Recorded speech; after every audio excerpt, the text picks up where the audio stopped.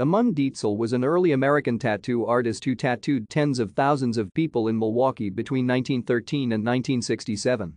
He developed a substantial amount of flash art, influenced many other tattoo artists, and helped to define the American traditional tattoo style. He was known as the Master of Milwaukee and Master in Milwaukee.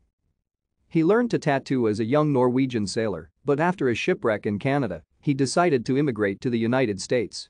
He became a traveling performer as a tattooed man, then settled in Milwaukee as a professional tattoo artist.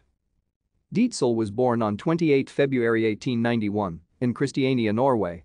After his father died, Dietzel joined the Norwegian merchant fleet at the age of 14.